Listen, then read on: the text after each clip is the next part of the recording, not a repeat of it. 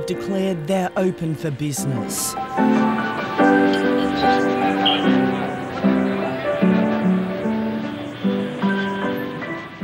Although reviled by many Western nations as a brutally repressive regime, Burma was recently given the chance to fashion a more cooperative image when it played host to the region's economic leaders. It was clear many Asian leaders were more than happy to overlook the country's democratic failings and talk business, not politics. What will you be saying about Burma on the issue of forced labour? Those very questions. I don't think that that's going to be an issue here. Why not? Well, why? Why should it be? Human rights were not on the agenda at this gathering of Burma's military elite and Asian leaders. The region's economic ministers preferring to do business than create enemies amongst near neighbours. I have seen with my own experiences that the moment an economy gets to be more open, human resources could be developed. Automatically, the society would be looking for larger participation anyway, and I think this is healthy for the country.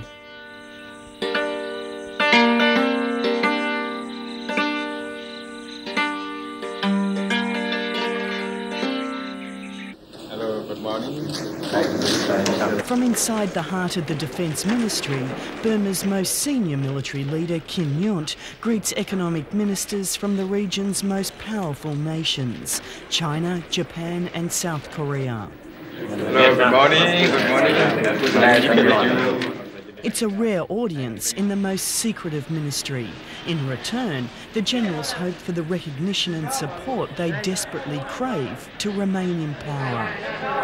The military is one of the country's only growth industries. In the past decade, it has grown from strength to strength. From 200,000 troops to more than 400,000 today. Hated and distrusted by many Burmese, the ruling generals marched to their own beat, their power now firmly entrenched. I mean, we have been in power because it is necessary. We are trying to, loosen up. How many ministers are not military? There are about 8 of them. How many ministers are there? Pardon? Altogether 30. It looks like the military has a very strong hold here. Yeah, but most of us are in the reserve. We are resigned. We are pensioned. We are in the reserve. I can put on a civilian dress and say, I'm Mr. Able. I'm able. That you are sitting here in military uniform. You see, because I'm in the reserve. 10 years ago, the people of Burma went to the polls. The military was told in no uncertain terms it was no longer wanted. 87% of the population voted against the armed forces. It was a landslide win to the National League for Democracy, led by Nobel Laureate Aung San Suu Kyi.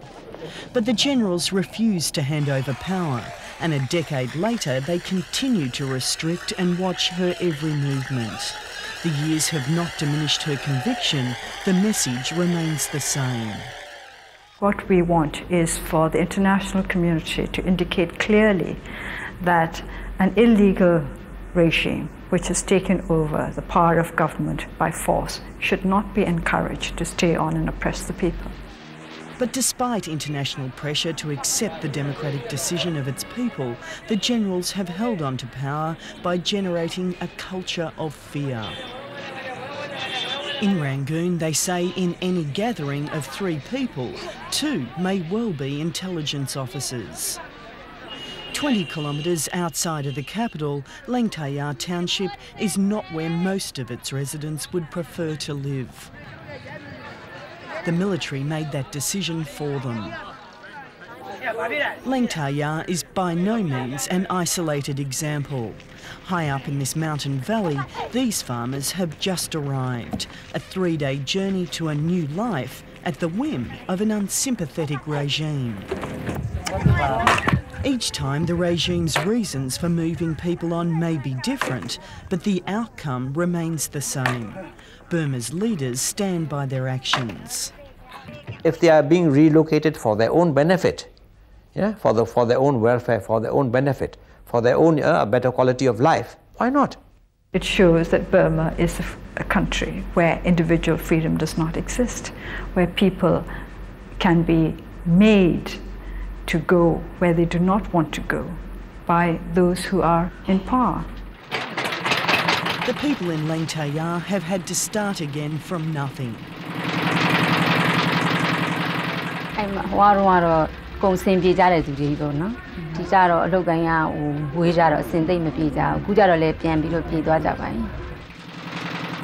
A small loans program channelled through one of the few international aid organisations operating inside Burma provided the start-up capital for this charcoal-making business.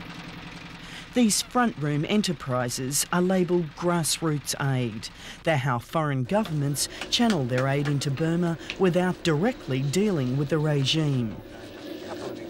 Up until now, the Australian government has banned direct aid to the regime, imposed sanctions on military sales and not encouraged trade, a position at odds with Asian leaders more prepared to engage with the military. The family visit, the family comes. While nations debate about how to influence change, the International Red Cross has been quietly making moves. It's returned to Rangoon and negotiated to get inside the nation's notorious prisons.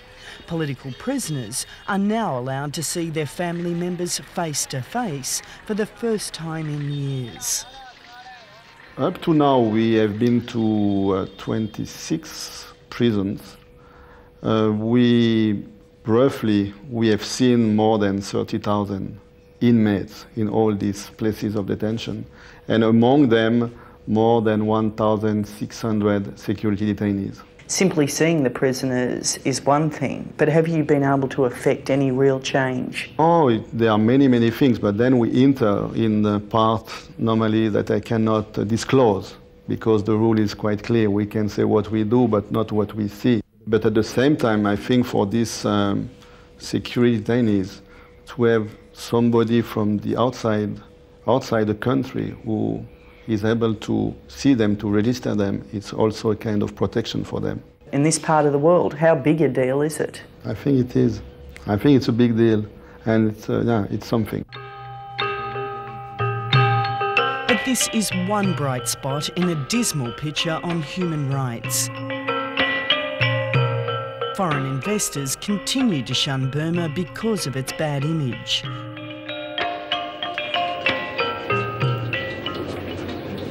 Australian publisher Ross Dunkley hopes he will make a change. Kitty art, fun and games, we're still refining the content of the paper. He freely admits having friends in high places is the only way to do business in Burma. You open the pages up here for me. The concept and the approval for this has come from the very top, no doubt about it. His joint venture partner is the son of a very senior Burmese military leader. But don't expect any stories about politics anytime soon. Politics? Is that an area that you can cover? I think one of the things that I'm very careful not to cover is politics. Have you written anything about Aung San Suu Kyi in the paper at all, about the opposition at any stage? No. When do you see that you could? When the government sees it as appropriate.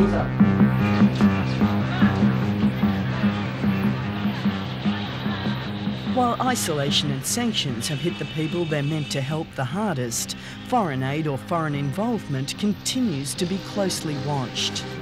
The belief holds firm among many nations that sanctions and isolation will ultimately achieve their aims.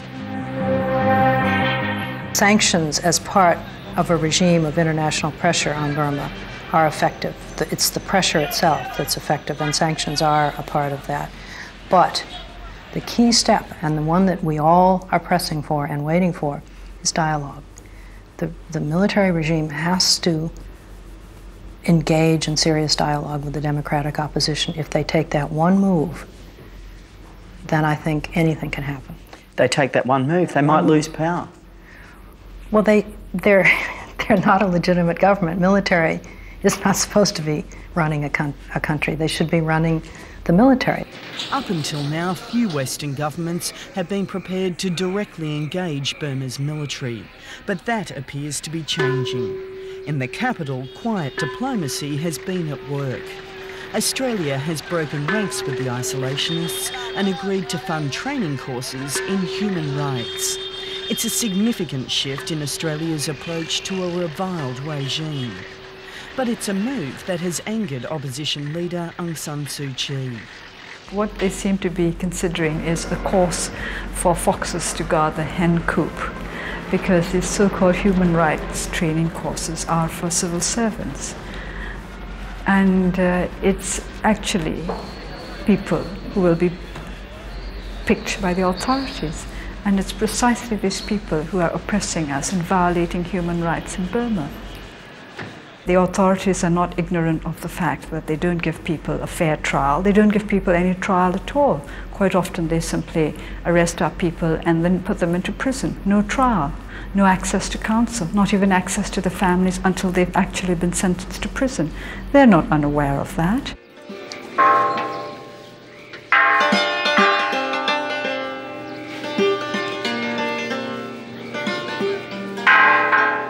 Up until now, Western nations have demanded political change as a precondition for aid.